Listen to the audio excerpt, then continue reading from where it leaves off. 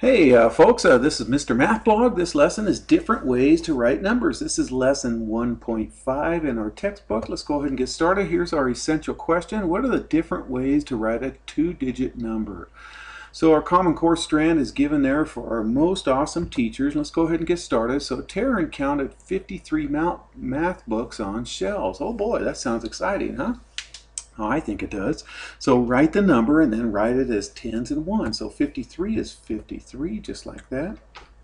So this is the tens right here, and this is the ones. So there's 5 tens and 3 ones right there, okay? All right, how about this? Darren has 78 coins in his collection. Write that number and then write it as tens and ones.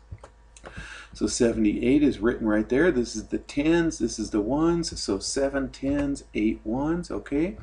All right, okay, so in the number 44, do both digits have the same value? And explain. Well, no, they don't, because this 4 right here is in the tens place, so it has a value of 4 tens, which is 40.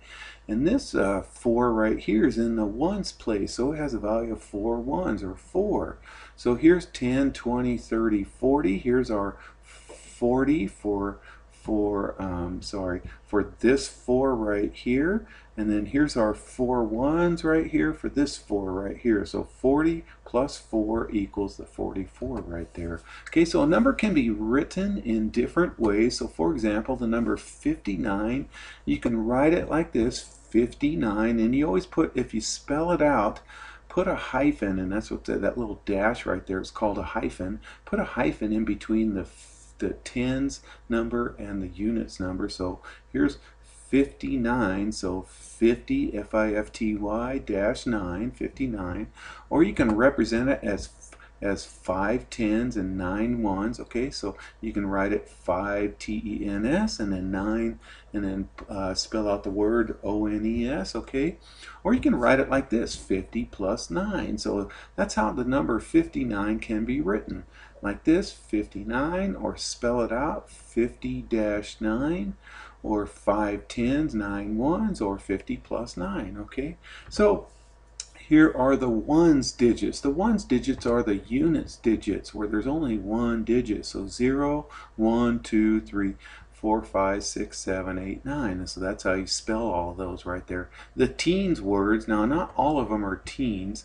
11 and 12 are not considered teens. You don't become a teenager until you're 13. Okay, so 13, 14, 15, 16, 17, 18, 19. So you're a teenager between the ages of 13 to 19. Although teen words these are two-digit numbers that start with a 1 in the tens digits. See how all these have a 1 in the tens digits? And then all the tens digits are, here's 10, 20, 30, 40, 50, 60, 70, 80, 90. Okay, so that's how 90, that's how you spell all of these. So if we did like 91, we'd do 90 with a dash just like that, and we'd spell out 1. So 90 dash 1, and we'd spell out the 1 right there. Okay, so here, for example, let's write the number in other ways. Another way, so 32, so we can just write it as 32 right there. There's other ways to do that. You can write it as 30 plus 2, or this is actually 3 tens and 2 ones. Okay, how about this? 20 plus 7. Okay, well 20 plus 7 is the same as 27. Notice how we wrote 20. Remember, this is how we spell 20 right here. 20 is T-W-E-N-T-Y. So this is how we spell these. So 20 and then 7, 27 right there. We could also write that as 27 or 2 tens and 7 ones. Okay, 2 tens and 7 ones. Okay, this one tells us how to write it. So how many tens are here?